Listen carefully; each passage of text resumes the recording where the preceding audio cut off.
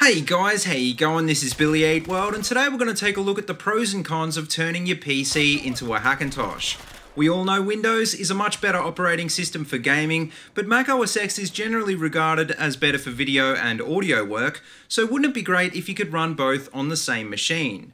Hackintoshes have been around for years, and I actually had one in my studio for a while a few years back that my colleague built. The problem is that they were pretty difficult to set up and you had to be pretty specific with the parts in your build, but now that's all changed with OS X Yosemite.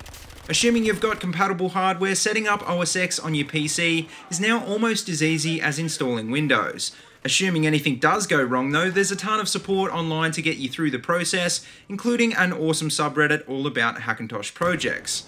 If you want to check out whether your hardware is compatible with OS X, head over to TonyMacX86.com and there's a pretty comprehensive list of what works straight out of the box. You'll mainly want to be looking to see if you've got a compatible motherboard and GPU, but even if your hardware isn't on this list, just do a quick Google search because chances are you might get lucky. So, assuming you do have a compatible system, why would you want to Hackintosh your PC anyway? Well, to start with, OS X is a great operating system that's really easy to use and doesn't require a lot of maintenance. These days you can run just about anything you want on a Mac, and of course you can also run Mac-only software like Logic, Final Cut and GarageBand. I'd say 90% of my work and general computing these days is done on a Mac, and that just goes to show how much I prefer OS X over Windows.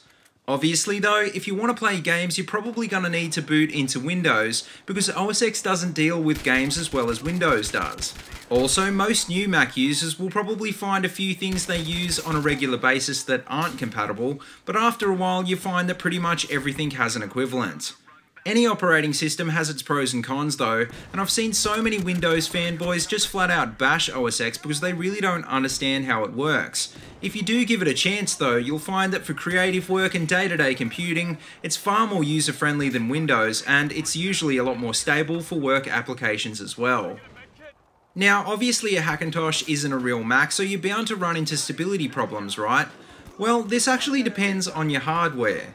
If you build one of the recommended builds on the TonyMacX86 site, you shouldn't have any trouble at all, but with any other hardware there's always the potential for problems.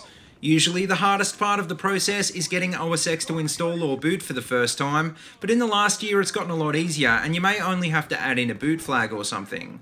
Like I said before though, there is a ton of support from other Hackintosh users online, so if you do run into trouble you can always ask for help or check the forums for a solution.